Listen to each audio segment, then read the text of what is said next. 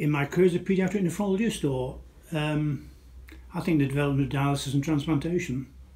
Well, I don't know what's happened in the last 20 odd years, but during the time I was doing it, I don't think there's much change at all. I had a very good relationship with the local nephrologists right from the very beginning, and I think that was still there when I left. So I didn't really see much change. We were very amicable. We even ran a joint clinic together where we took patients who were getting older and chained them to the adult unit. No, I don't think so.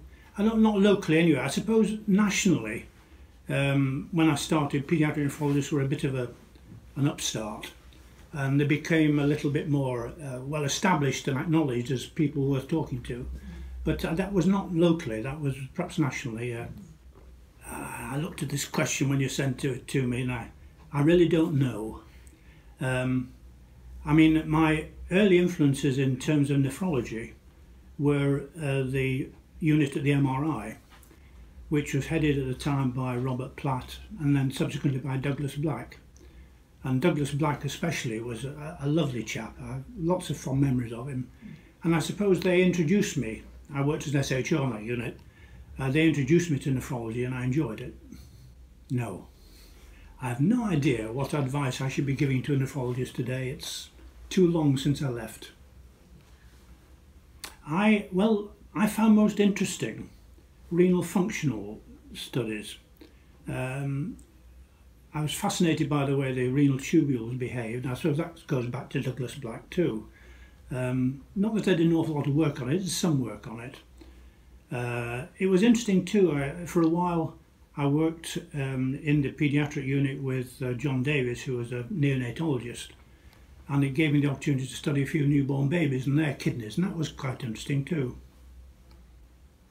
Well, I sometimes ask myself who was my role model. I really don't think I had a role model, but I suppose the first two I mentioned before, Douglas Black and Robert Platt, in terms of nephrology. Paediatric wise, I don't know, I just sort of picked it up as I went along.